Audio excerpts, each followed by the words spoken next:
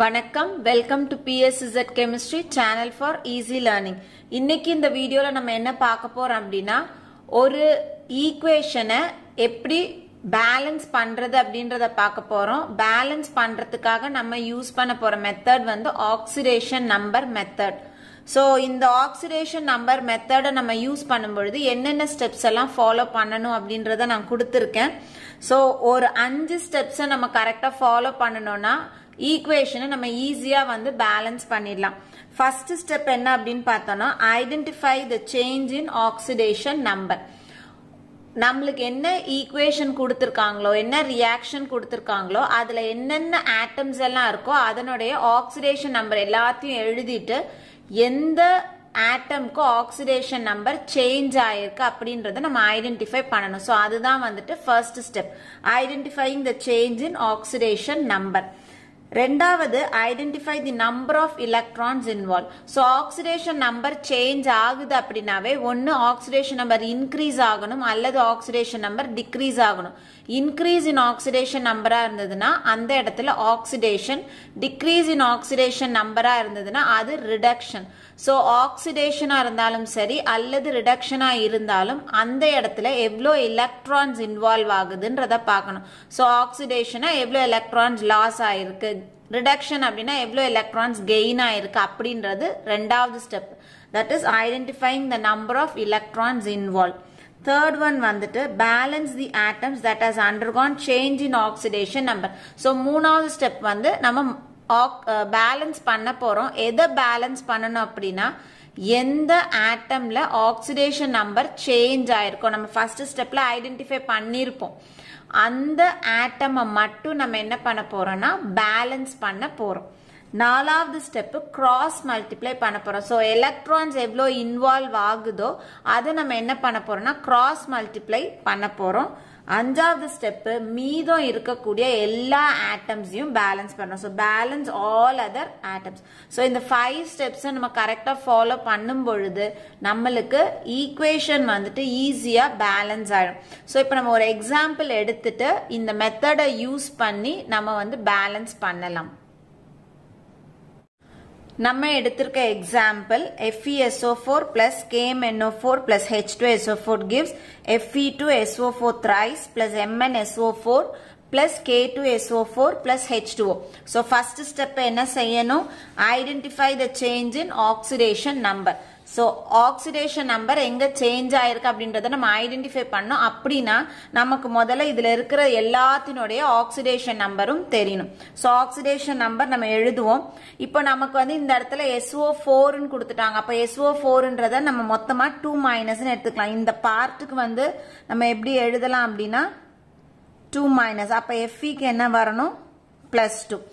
அதே மாதிரி இந்த இடத்துல பொட்டாசியம் வந்து +1, ஆக்சிஜன் வந்து -2. அப்ப Mnக்கு வந்து இந்த இடத்துல ஆக்சிடேஷன் நம்பர் +7. சோ கண்டுபிடிக்க தெரியல அப்படின்னா நம்ம இதை ஒரு தடவை செக் பண்ணிக்குவோம். பொட்டாசியம் வந்து 1, Mnக்கு Xன்னு எடுத்துக்கிறோம். 4 ஆக்சிஜன் ஒன்னொன்னுக்கும் -2 = 0. So இந்த இடத்துல 1 plus x minus 8 is equal to 0, x minus 7 is equal to 0, x is equal to +7. So Mnக்கு இங்க +7. அதே மாதிரி H2SO4ல இந்த பார்ட்டை நம்ம அப்படியே என்னன்னு எடுத்துக்கலாம்? 2- எடுத்துக்கலாம். அப்ப இது வந்துட்டு +1. இப்ப இங்க வரும்பொழுது இந்த பார்ட் அப்படியே என்ன ஆயிடுது? 2-. சோ அப்ப இதுக்கு எப்படி கண்டுபிடிப்போம்? இது 2 இருக்கு, 2x plus 3 into இந்த பார்ட் வந்து இந்த அப்படியே கம்ப்ளீட் பார்ட் வந்து -2. So -2 is equal to 0. 2x minus 6 is equal to 0. 2x is equal to 6. x is equal to +3. So இந்த இடத்துல Feக்கு ஆக்சிடேஷன் நம்பர் +3. இங்கேயும் SO4 அப்படியே இருக்கு. So -2. Mnக்கு இங்க அப்ப எப்படி எழுதுவோம்? இது வந்துட்டு x -2 is equal to 0. x is equal to +2. So இங்க +2.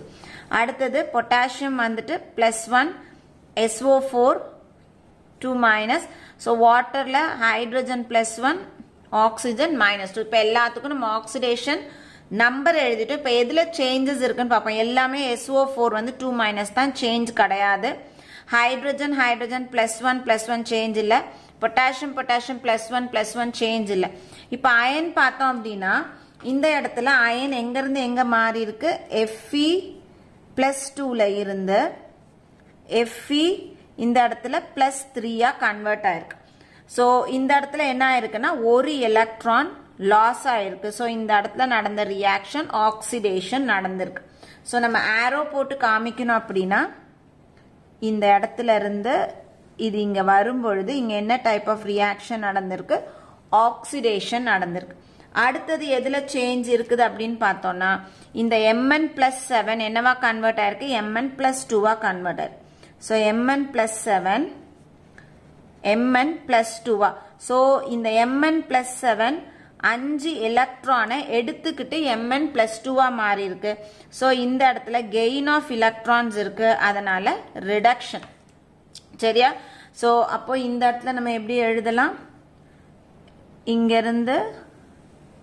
இங்க போகும்போது இந்த இடத்துல ரிடக்ஷன் நடந்திருக்கு சரியா இப்போ ஃபர்ஸ்ட் ஸ்டெப் முடிஞ்சிச்சு சேஞ்ச் எதுல இருக்குன்னு கண்டுபிடிச்சிட்டோம் Fe2+ Fe3+ போயிருக்கு Mn+7 Mn+2 போயிருக்கு ரெண்டாவது ஸ்டெப்புக்கு வருவோம் identify the number of electrons involve so எவ்வளவு எலக்ட்ரான்ஸ் இதுல இன்வால்வ் ஆயிருக்கு அப்படின்றது இங்க நம்ம எழுதிட்டோம் சோ இதுல இருந்து இது கன்வெர்ட் ஆகும்போது ஒரு எலக்ட்ரான் இங்க இருந்து இங்க Mn+7ல இருந்து Mn2+ போகும்போது 5 எலக்ட்ரான் சோ நம்ம எழுதணும் அப்படினா இந்த பக்கம் தனியா எழுதிக்கலாம் இதுல ஒரு எலக்ட்ரானும் இதுல 5 எலக்ட்ரான்ஸும் இன்வால்வ் ஆயிருக்கு சோ செகண்ட் ஸ்டெப் முடிஞ்சிருச்சு அடுத்து third step balance the atoms that has undergone change in oxidation number so எது change in oxidation number இருக்கு Fe யும் Mn அப்போ இத இந்த ஈக்குவேஷனை நம்ம என்ன பண்ண போறோம் பேலன்ஸ் பண்ண போறோம் சோ மறுபடியும் நம்ம ரியாக்ஷனை ஒரு தடவை எழுதிக்குவோம்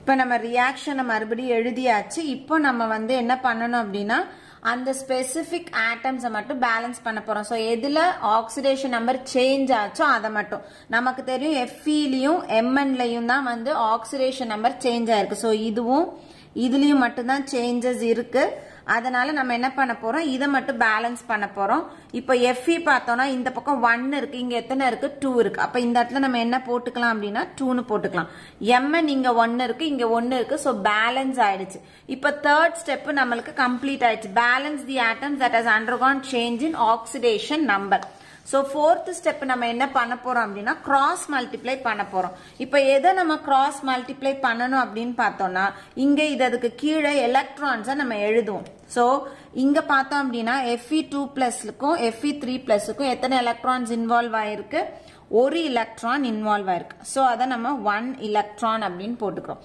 இந்த இடத்துல Mn+7 க்கும் Mn2+ க்கும் நடுவுல எத்தனை எலக்ட்ரான்ஸ் இன்வால்வ் ஆயிருக்கு 5 எலக்ட்ரான்ஸ் இன்வால்வ் ஆயிருக்கு so 5 electrons ன்னு போடுறோம் இப்போ இந்த இடத்துல பார்த்தோம் அப்படினா 2 Fe இங்க வந்து ஒரு Fe2+ ஒரு Fe3+ மாறதுக்கு ஒரு எலக்ட்ரான் ஆனா இந்த இடத்துல என்ன ஆயிருக்கு இங்க நம்ம பேலன்ஸ் பண்ணும்போது எத்தனை Fe கொடுத்திருக்கோம் 2 Fe கொடுத்திருக்கோம் அப்படினா இந்த இடத்துல எத்தனை எலக்ட்ரான்ஸ் நம்ம எழுதணும் 2 எலக்ட்ரான்ஸ் எழுதுவோம் அதனால இங்க எழுதும்போது 2 into 1 electron நான் எழுதுறேன் சரியா இப்போ இத நம்ம என்ன பண்ண போறோம் அப்படினா கிராஸ் மல்டிப்ளை பண்ண போறோம் சோ இந்த Fe னுடையத Mn க்கும் Mn உடைய எலக்ட்ரான்ஸை Fe க்கும் கிராஸ் மல்டிப்ளை பண்றோம் மல்டிப்ளை பண்ணும் பொழுது நமக்கு ரியாக்ஷன் எப்படி மாறும் சோ இங்க 5 2s are என்ன வரும் 5 2s are 10 சோ இங்க 10 FeSO4 பிளஸ் இது 2 into 1 இங்க எவ்வளவு வரப்போகுது 2 KMnO4 மீதி எல்லாம் அப்படியே தான் எழுத போறோம் H2SO4 gives Fe2SO4 thrice plus MnSO4 plus K2SO4 plus H2O இப்போ நம்மளுடைய fourth step complete ஆயிடுச்சு so fourth step என்ன அப்படினா cross multiply எப்படி பண்றது எதுக்காக பண்றோம் அப்படினு சொல்லிட்டேன் அஞ்சாவது ஸ்டெப்புக்கு வரோம் balance all other atoms so அப்ப இந்த இடத்துல நம்ம என்ன செய்ய போறோம் மீதி இருக்கக்கூடிய எல்லா ஆட்டமையும் பேலன்ஸ் பண்ண போறோம் சோ இப்ப பேலன்ஸ் பண்ணுவோம் இப்போ இந்த பக்கம் Fe ல இருந்து ஸ்டார்ட் பண்ணுவோம் Fe வந்து இங்க 10 இருக்கு இங்க 2 தான் இருக்கு So balance பண்றதுக்கு இங்க நம்ம என்ன போடணும் 5 போட்டோம்னா 5 2s are 10 இங்க 10 Fe balance ஆயிடுச்சு அடுத்தது இங்க நம்ம mn க்கு பார்க்க போறோம் இங்க வந்து 2 இருக்கு இந்த இடத்துல எவ்வளவு இருக்கு 1 தான் இருக்கு அப்ப இங்க என்ன போடணும் நம்ம 2 போட்டோம்னா mn பேலன்ஸ் ஆயிடுச்சு இப்போ பொட்டாசியம் K க்கு வரணும் 2K இங்கேயும் K2 சோ பேலன்ஸ் ஆயிடுச்சு அடுத்தது நம்ம பார்க்க வேண்டியது சல்ஃபர் ஆக்ஸிஜன் ஹைட்ரஜன் பாப்போம் ஃபர்ஸ்ட் சல்ஃபருக்கு வரும் சரியா இந்த பக்கம் இந்த சல்ஃபர் இந்த பக்கம் இருக்குது இங்க எழுதுறது இப்போ இங்க சல்ஃபர் பார்த்தோம் அப்படினா எத்தனை இருக்கு 10 இருக்கு இந்த கவுண்ட் அப்படியே நம்ம வச்சுக்குவோம் இப்போ இந்த பக்கம் வருவோம் ஏனா இந்த பக்கம் கிட்டத்தட்ட கம்ப்ளீட் ஆயிடுச்சு இப்போ இங்க வந்து 3 into 5 15 பிளஸ் இதுல எத்தனை இருக்கு 2 s இங்க 2 இருக்கு 2 plus இதுல ஒரு 1 இருக்கு so 15 plus 2 plus 1 வந்து 18 இப்போ இங்க பார்த்தோம்னா இந்த சைடு 10 இருக்கு இங்க 18 இருக்கு அப்ப 18 minus 10 எவ்வளோ 8 so அப்ப அந்த 8 நம்ம எங்க போடணும் இந்த இடத்துல போட்டோம்னா இங்க 10 plus 8 is equal to 18 sulphur balance ஆயிடுச்சு அடுத்தது நம்ம எதுக்கு பார்ப்போம் ஹைட்ரஜன் பார்ப்போம் இந்த பக்கம் ஹைட்ரஜன் வந்து 8 2s are 16 so 16 ஹைட்ரஜன் இருக்கு இப்போ இங்க வரும்போது ஹைட்ரஜன் எத்தனை இருக்குன்னு பாப்போம் இதுல இல்ல இதுல இல்ல இதுல இல்ல இதுல மட்டும் இருக்கு இதுல 2 இருக்கு so இந்த சைடு 16 இருக்கு அப்ப இந்த 2 கூட என்ன மல்டிப்ளை பண்ணா நமக்கு 16 கிடைக்கும் 8 so இங்க 8 போட்டோம் அப்படினா 8 2s are 16 ஹைட்ரஜன் பேலன்ஸ் ஆயிடுச்சு அடுத்தது நமக்கு பேலன்ஸ் இருக்குது ஆக்ஸிஜன் நம்ம இந்த சல்ஃபர் ஹைட்ரஜன் எல்லாம் கரெக்ட்டா பேலன்ஸ் பண்ணிருந்தோம் அப்படினா ஆக்ஸிஜன் ஆட்டோமேட்டிக்கா என்ன ஆயிருக்கும் பேலன்ஸ் ஆயிருக்கும் நம்ம ஒரு தடவை கன்ஃபார்ம் பண்ணிக்குவோம் இப்போ இங்க வரோம் ஆக்ஸிஜன் 10 into 4 40 plus இங்க 4 2s are 8 plus 8 4s are 32 so total எவ்வளவு வருது 10 0 1 4 plus 4 8 80 வருது இந்த சைடு இப்போ இங்க ஆக்ஸிஜனுக்கு வருவோம் இந்த இடத்துல 3 4s are 12 into 5 60 plus 4 2s are 8 plus இங்க 4 இங்க வந்து 8 is equal to so இங்க வரும்போது எவ்வளவு வருது இது வந்து 16 8 plus 8 16 plus 4 20 20 plus 60 80 so ஆக்ஸிஜனும் balance ஆயிடுச்சு so final balanced equation அப்படின்றது நம்ம எப்படி எழுத போறோம் 10 FeSO4 plus 2KMnO4 plus 8 H2SO4 gives 5 Fe2SO4 thrice plus 2 MnSO4 plus K2SO4 plus 8 H2O இதுதான் நம்மளுடைய final balanced equation so இங்கே நமக்கு கிடைச்சிருச்சு இத வெரிஃபை பண்ணிருக்கோம் மறுபடியும் அத திருப்பி எழுதி இருக்கோம் so இப்படி தான் வந்துட்டு ஆக்சிடேஷன் மெத்தட்ல நமக்கு கொடுத்திருக்க கூடிய ஈக்குவேஷனை பேலன்ஸ் பண்ணோம் so இது வந்துட்டு ஈஸியா நம்ம டக்கு டக்குன்னு போடக்கூடிய ஒரு மெத்தட் தான் சிம்பிளா நான் உங்களுக்கு கொடுத்திருக்கேன் ரெண்டு மூணு ஈக்குவேஷன்ஸ் வந்து நீங்க பேலன்ஸ் பண்ணுனீங்க அப்படினா உங்களுக்கு வந்து இது வந்து ரொம்ப ஈஸியான ஒரு மெத்தடா இருக்கும் இந்த வீடியோ உங்களுக்கு கண்டிப்பா ஒரு யூஸ்ஃபுல்லான வீடியோவா தான் இருந்திருக்கும் வீடியோ பிடிச்சிருக்கு அப்படினா கண்டிப்பா லைக் பண்ணுங்க ஷேர் பண்ணுங்க கமெண்ட் பண்ணுங்க மறக்காம சேனலை சப்ஸ்கிரைப் பண்ணுங்க கூடவே பெல் ஐகானை பிரஸ் பண்ணுனீங்க அப்படினா எப்போலாம் நான் வீடியோஸ் அப்லோட் பண்றனோ உங்களுக்கு நோட்டிஃபிகேஷன் வரும் நீங்க பார்த்துக்கலாம் Thank you